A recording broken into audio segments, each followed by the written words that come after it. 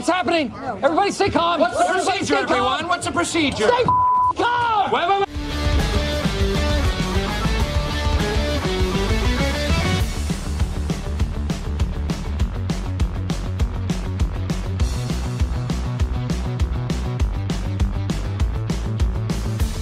Yes, ladies and gentlemen, episode 143 of the Sun Moon anime titled Conclusion, Incineroar VS Torracat just dropped, and as the title suggests, this episode is going to have the conclusion to the battle between Torracat and Incineroar. Not only that, but we're also going to see a conclusion to the battle that ended the last episode between Lucario and Naganadel. How are the two battles going to go? Who's going to win? Well, let's find out.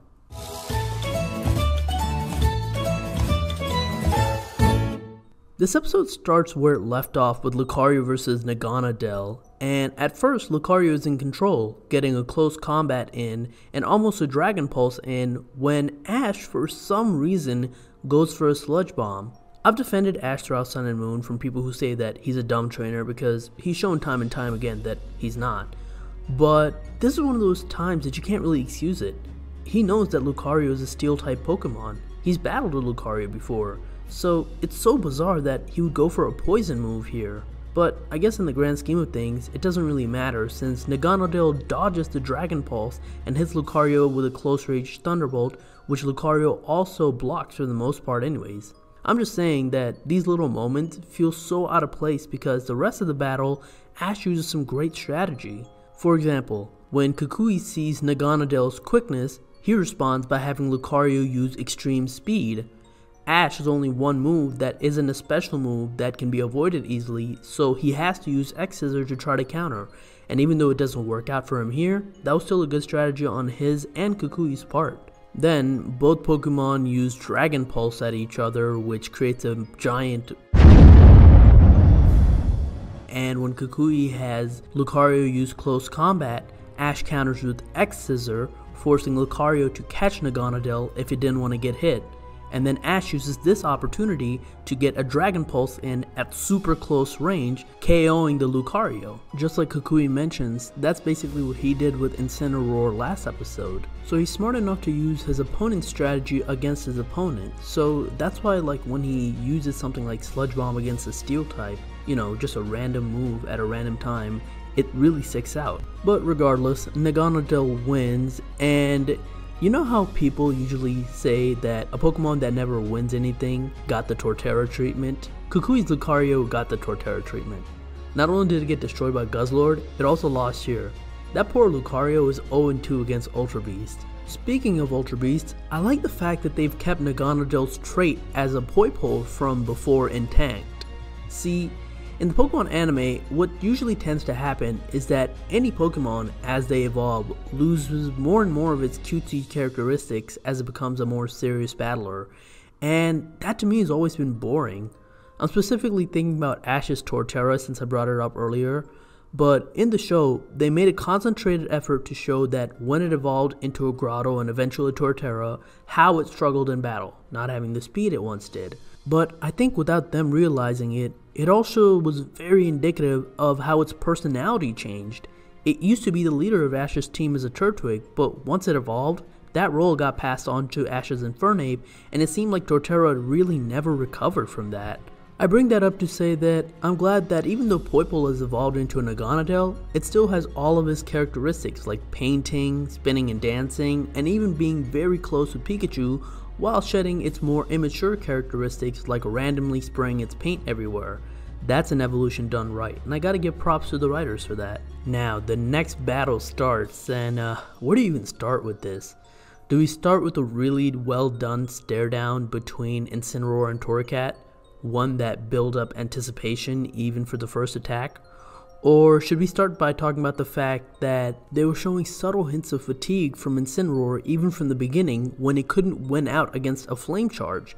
There's so much to say about this battle, yet it feels like I don't really want to say much because I want to let the battle speak for itself since it's so well done.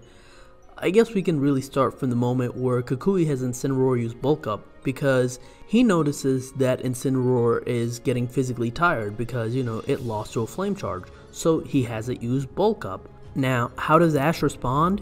Does he try to use speed to get around it like the first time he battled Kukui?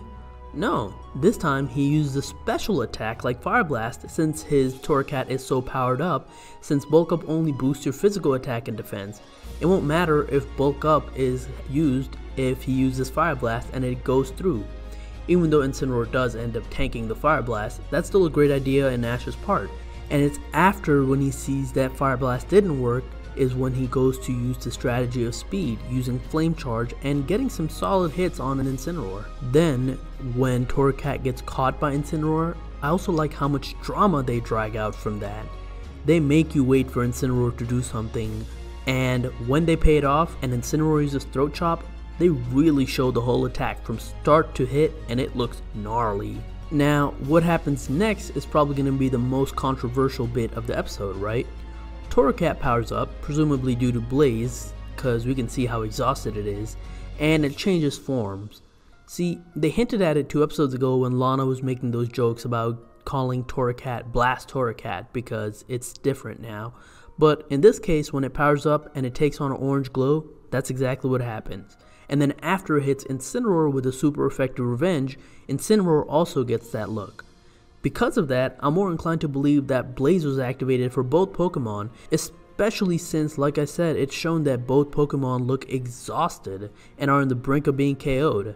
Now, as to why they changed colors, who knows. Maybe it's just a representation of their will and firepower. I mean, Torracat has more will and firepower and is therefore more red and intense compared to Incineroar. I don't know, who knows. Am I reaching? Maybe, but it's similar to Battle Bond. Until we can get an ability explanation for it, that's the only thing I have to go off of.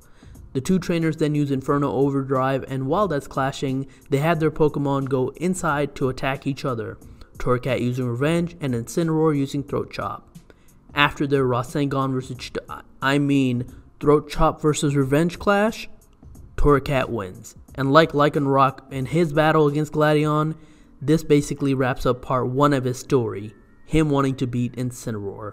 The final part of its story comes full circle when it evolves into an Incineroar itself, and even though it's KO'd after evolving, presumably from expending so much energy, for a Pokemon as intense as Torracat was to Incineroar, I think it feels fitting. By the way, did anyone who watched that moment, did that remind you of the Stain moment from My Hero Academia? I can't be the only one. Anyways, the only issue I have with this, which isn't really that big of a deal, but it annoys me because it seems to happen so often in Pokemon, is the fake out KO.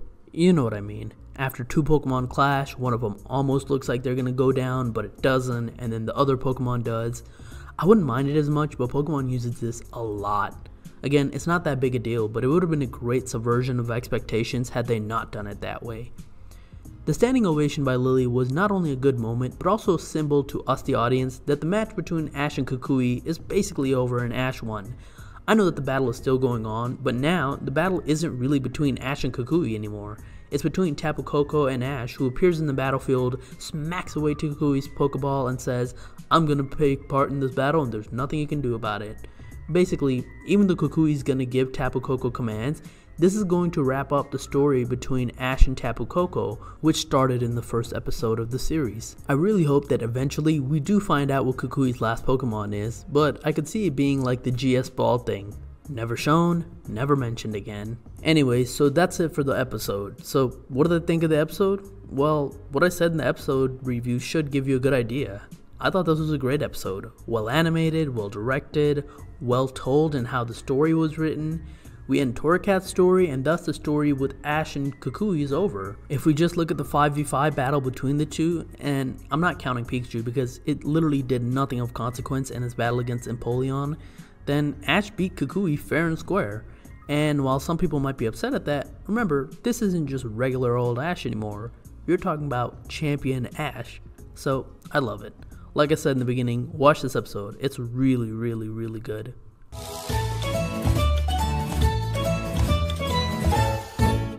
Whoa, the next episode preview looks intense. The battle between Tapu Koko and Ash is going to continue, and it looks like both Tapu Koko and Pikachu are going to use their signature Z moves in this battle. How's Ash going to use his Z moves since he's already used it before? I don't know, I guess we'll have to wait and find out. But anyways, that's it for my Pokemon Sun and Moon episode 143 review. Thank you so much for watching. What'd you think of this episode? Let me know in the comments. I really want to hear your thoughts. If you like this video, like, share, subscribe. You can also follow me on Twitter at TheRealPDGaming. And that's it. I'll talk to you guys later. Peace.